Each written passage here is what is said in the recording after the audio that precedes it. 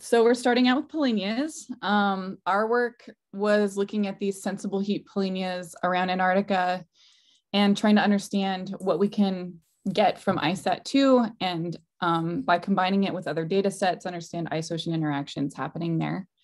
So I'm Tasha Snow. And I'm Mengnan Zhao. I'm Maria Lozano.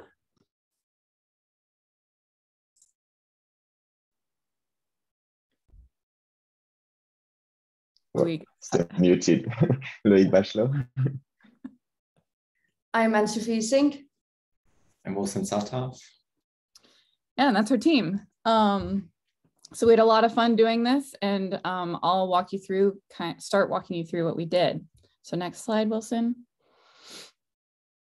So just as a quick review, Antarctic Polynyas, persistent Polynyas stem from warm, deep water coming into towards the ice shelf, melting it, which is the melt is relatively buoyant, that rises to the surface and can bring warm water up with it. And if there's sea ice right at the edge of the ice shelf where that plume of water melt comes out, then that warm water can melt a hole in the sea ice and create a circular feature called a persistent Polynya that is there seasonally and in multiple years in a row. And so we're really interested in this area because it can tell us potentially about basal melting happening beneath the ice shelf, may impact ice shelf stability, and there's lots of ice-ocean interactions happening there. Next slide. So the goals for our work, what we kind of went through was to first find the Polynyas around Antarctica that had ICESat-2 tracks across it, do some data discovery to figure out what products would be most useful from ICESat-2, because this is a marginal zone along the coast where glacier, ocean, and sea ice all meet. And there's lots of different products for each of these, and we weren't sure which ones would be best. Then we read in all the ATL03 tracks and cycles into X-ray and pandas data frames in a way that was usable for our team and intuitive. We did some 3D visualization, processed the ocean surface, did some surface type classification and comparisons to different data sets, including ERA5 reanalysis and some basal melt rates. So the data that we used was ICESat-2, ice ocean profiles, basal melt rates from David Sheen, Landsat 8 visible and thermal imagery, and ERA5 reanalysis data. Next. I'll turn over to Ann-Sofie. Thank you, Tasha. So the first thing that we had to do was to find out what the Polynyas would be good to look at. So on the left, we see a map where all of the red and the black dots represent persistent Polynyas. And then what we did was that we used open altimetry to try to figure out what Polynyas would have repeat tracks from ICESat-2, and preferably also without too much cloud cover. And we came to 3 Polynyas, one on Back Ice Shelf, one on Pine Island, and one on Sulzberger. Yes, and they all had a number of different tracks going over. And for now, we will focus just on Back and Pine Island. Next slide, please. So here we see the Polynya on the Back Ice Shelf. In the background, we have a Sentinel-2 image from approximately the same time as the given ICESat-2 track. And this was used, or this figure was made using Google Earth Engine. And what we can then see is the cross-section of the ATL03 and ATL06 product to the left. And we can clearly see the Polynya here. And we can also, in one of the cases, we can also see some clouds, or at least something else is being tracked. Next slide, please. And here we have an example from Pine Island. And again, we can see we have Sentinel-2 image from roughly the same time as the ICESat-2 track. And we can see the different tracks and the different cross sections. In some of them, we do see some sea ice, which there's also a zoom in of, and we can see both the sea ice, but also the Polynya itself. Yeah, and then for one of the cases, at least the Sentinel-2 image is full of clouds, and it would be nice for further studies to be able to plot the elevation of ICESat-2 on top of the Sentinel-2 image using Google Earth Engine. Next slide, please. Here we have a look at how the basal melt rate of Pine Island glacier looks like compared to this Polynya. And this is high resolution basal melt rates from David Sheen. And we can really see that there are extremely high basal melt rates just where the Polynya is located, which is really cool. And also, it tells you something about how this Polynya has been formed, or at least how it's being sourced. So that's really cool to see. Yeah, next slide, please. I will pass it on now. Great. And then from there, from that initial data exploration using Open Altimetry and Google Earth Engine, we looked at the different available data products to explore what might be best for future analysis. So as Tasha mentioned, we really needed a data product that could capture all the surface types that we were looking at: ocean, sea ice leads. And we just found that the higher level data products had fewer granules available at these 3 regions of interest, the 3 Polynyas. So we ended up selecting ATL3 just because it had the maximum granule availability. And then from there, what I worked on was reading ICESat-2 into a pandas data frame using HPy5.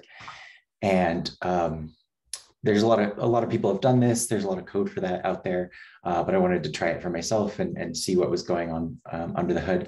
So I just downloaded using IcePix, HPy5 beam by beam, filtering on the photon signal confidence and storing beams as individual data frames and then concatenating those. And then for future, just advancing this, I'd like to download multiple granules from IcePix using different dates versus a date range to look at the open Polynyas that we see in optical animetry and read through all the granules of interest, also using a for loop just to increase efficiency. And then I also looked at reading into ICESat-2 into pandas data frame using Dask. And this is thanks to Wei. He was one of our tutorial leads and posted this code on the help channel. And it was really amazing to be able to read so many photons. You can see how many roads here. There's multiple granules concatenated, and then lots of data variables of interest that we could analyze from there. And then from there, this is just some 3D plotting of the Bach ice shelf Polynya. And then from there, we also looked into pulling data into a X-array data set. So I'll hand it over to Loïc to talk about that. Thanks, Wilson. So similar to Wilson, I tried to make the data more user-friendly by loading into an X-array data set. So it sounds very simple at first because we just have to read the ground track by ground track, adding a ground track ID and concatenating it all together. But I faced the problem with the data time index that has duplicated value, and concatenation is therefore impossible. Thankfully, in our use case, we don't need the exact time of each photon. So I could just switch that index to a simple counter, and the concatenation was therefore possible. I have to mention that this function is extremely slow. So if people want to work on making it faster in the future, that would be great. The resulting dataset is what you can see on the bottom left part.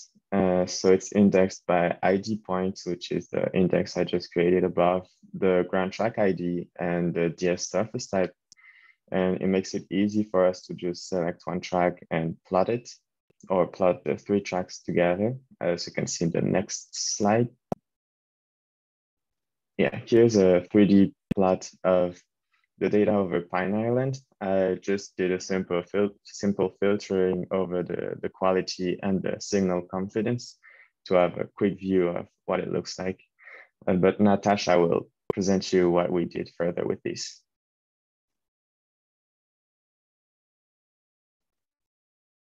Unmute. So from there, we wanted to find the ocean surface especially. And with ATL03, we wanted to be able to treat these surfaces differently. So most of what I did was to be able to classify these photons as either ice or ocean, so that Mengnan, who we'll talk to in just a second, could retrieve the surface using ATL03, especially of the ocean. And so on the left, I'm using Landsat 8 to do that. I'm just showing an ice classification and an ocean classification, which will be integrated with Mengnan's work. And then I also did some work with Landsat 8 thermal to retrieve the ocean temperature and ice temperature over the Polynya area to also compare to the height, which Mengnan will also show in a moment. This is from summertime, so next slide. This is just an example from wintertime. So you have like no visible imagery. You have sea ice constantly forming at the surface, even when the Polynya is opening. So that's kind of the difference between the two. So Mengnan. Yeah, thanks.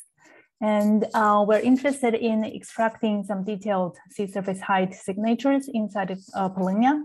And plots here are built on the codes from my teammates. And with some experiment, we decided to estimate the height using histogram of every 70 photons along the track. An example is shown on the left, and the height with largest data concentration is considered as the sea surface height estimate, and their uncertainties are characterized by standard errors. And on the right, we're showing the height estimate along a track across a Polynya. And black line is the height estimate, and the gray indicating uncertainties. And colored lines here are photon densities. So as we can see, over the ocean area, photon density is relatively low compared to the ice regions. And next, please. So using the method above, here we're showing the height estimates across all beams. And on the left is a bird view, and on the right is a 3D version. The color schemes are zoomed in to focus on the variability of sea surface height. Next, please. And then next, we want to compare our height estimate with the thermal data. And we're showing this comparison in the same Polynya in both summer and the winter. And right line here is from the thermal data, and the gray and black lines are height estimates. And we find in both seasons, temperatures are higher than their surroundings over Polynya, as expected. And over summer, the height data are relatively in coarse resolution than winter. And this is because the density over open ocean, the photon density over open ocean are relatively low. But over the winter, the Polynya is filled with ice and ocean mixture, and this would increase the photon density. And another thing to notice is the increase in height in winter from south to north. And this reflects the wind is blowing in that direction so that the sea surface height is piled up there. So in the future, we'll try to integrate the surface classification with our sea surface height estimate, and also try to improve our methods to a better estimate. And next, please. And so the last thing that we wanted to do was sort of just try to start and understand what sort of physical processes might be driving the creation of these Polynyas, just trying to better quantify the mechanical and the thermal different components. And so to do that, we tried to look at ERA 5 reanalysis dataset data.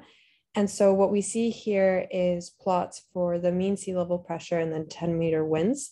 The red boxes just, they represent the area over which the Polynya actually is. We took a bit of a bigger region just to get a better understanding of what's going on sort of in a larger region. And so as we can see, these pressure gradients and the corresponding winds sort of show us that we have this wind motion that we can sort of interpret as being, as contributing to the formation of this Polynya, being the mechanical forcing of the Polynya, in addition to whatever thermal thermal contributions there may be.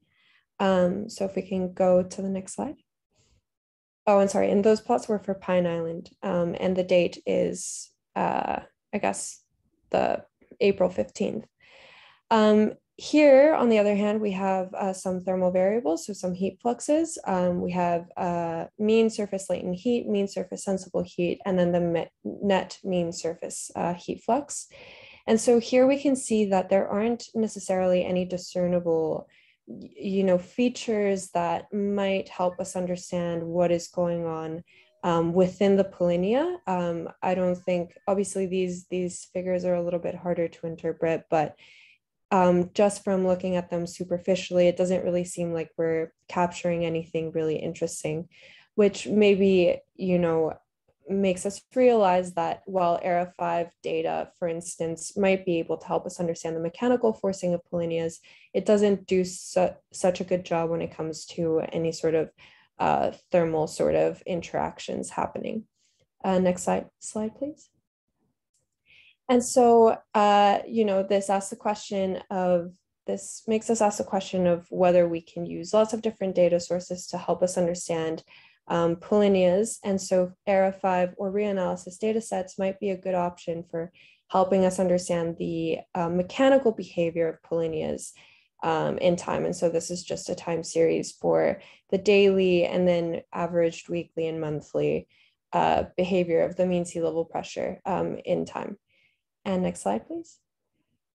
And so then finally, it's just that sort of on the same vein that, we can reconcile ICESat-2 data with, for example, the Landsat data that we saw as well, and the basal melt rates that we also saw, along with reanalysis data, to try and build a better picture of what's actually happening. And so this figure was a work in progress of trying to reconcile, the ATL06 data along with the mean sea level pressure, but this was a work in progress. And I think that's it. Thank you.